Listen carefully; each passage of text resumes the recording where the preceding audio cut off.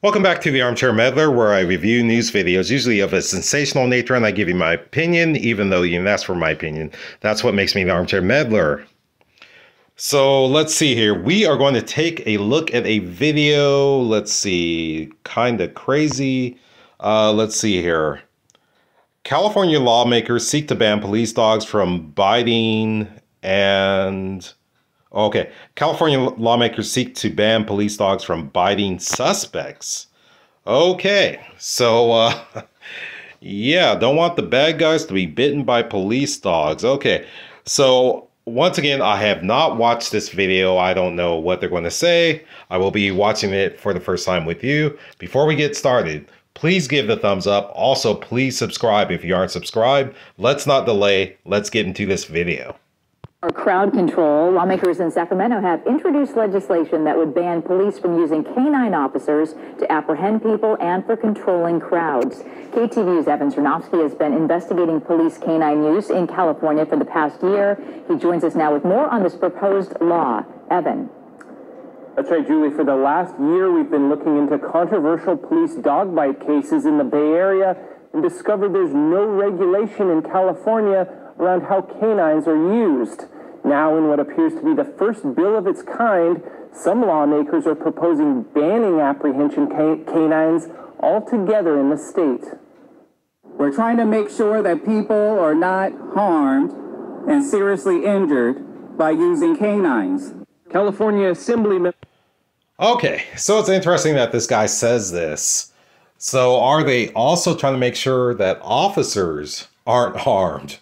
Because the thing is that the K-9, oftentimes the suspect is warned, to surrender, or the K-9 will be sent in. And many suspects will surrender because they don't want to get bit by that K-9.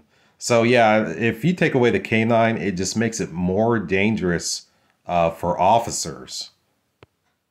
Corey Jackson introduced AB 742 Monday that seeks to ban apprehension canines in California.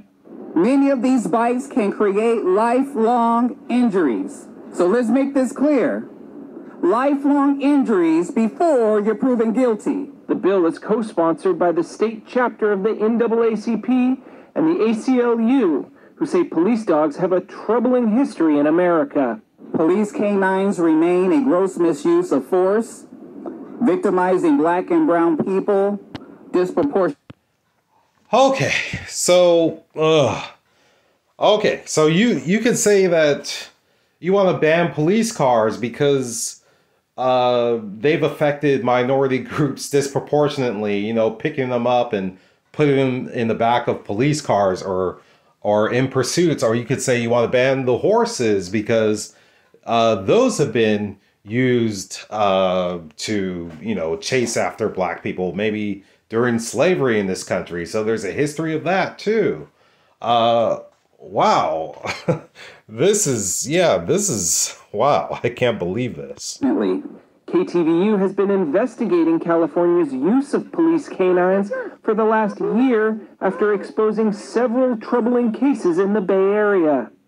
We found there are no statewide training standards or requirements for how police departments can use dogs, leading some agencies to liberally use canines while others rarely deploy them. This is an opportunity for us. It's an opportunity for us to continue to bring humanity to our criminal justice system. But some experts in police dog training and tactics say the legislation would have profound consequences.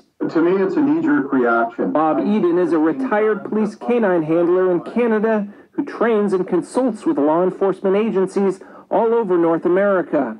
A lot of times we're dealing with violent people that won't submit otherwise or wouldn't be captured otherwise. He said police dogs often de-escalate situations before they're ever deployed. The number of dogs that are on the street reduce the number of assaults on officers and the number of officer-involved shootings, which ultimately would also probably save the life of a number of suspects that otherwise would have been on the receiving end of gunfire. Now, this bill would not prevent police from using dogs to sniff out bombs or narcotics or other practices that don't involve biting people. Mike, Julie? Yeah, I just see things becoming even more dangerous for the officers if they take away these canines. There are just so many suspects who surrender because they don't want to be bitten by that canine. So yeah, and then situations where a person flees, a dangerous felon flees, suspect flees, and yeah, the canine is able to chase them down easily. Like I said, you're just going to put officers in more harm. There's situations where a suspect maybe has had a knife or some sort of weapon in his hand, a club, whatever it is, and they send in the canine, and the canine handles that situation. So if you take that away, like the one expert was saying in this video, you're going to have more officer involved shooting. You're going to have more injuries to officers, in fact. So, Evan, what are the chances of this bill passing? Drew, it's very early on, but we know that law enforcement groups and police unions have a lot of juice in the Capitol. So as this goes through committee, we'll see how it turns out. But again, it's going to be up to these lawmakers to gain support with their colleagues to see if this gets watered down and eventually or makes it to the governor's desk in its current state. All right, Evan Cernovsky reporting live for us tonight. Evan, thanks. Okay, so yeah, touching on what that reporter said, it's California, so I just have a feeling that unfortunately this thing is going to pass because that's the sort of thing that California likes. That's the sort of thing that California does. So yeah, they are very concerned apparently about criminals. But yeah, a lot of these people who were bitten by these canines, it's not just people walking down the street minding their own business. You know, these canines are used to apprehend a lot of dangerous people with warrants and that are felons, that sort of thing. So they're not using the canines for like jaywalkers or for, you know, people with traffic citations. So I don't know. This is just so bizarre, but of course it's California, so what do you expect? All right, so that's going to wrap up this episode of the Armchair Meddler. Once again, if you aren't subscribed, please subscribe. Also give that thumbs up, and we hope to see you on the next episode.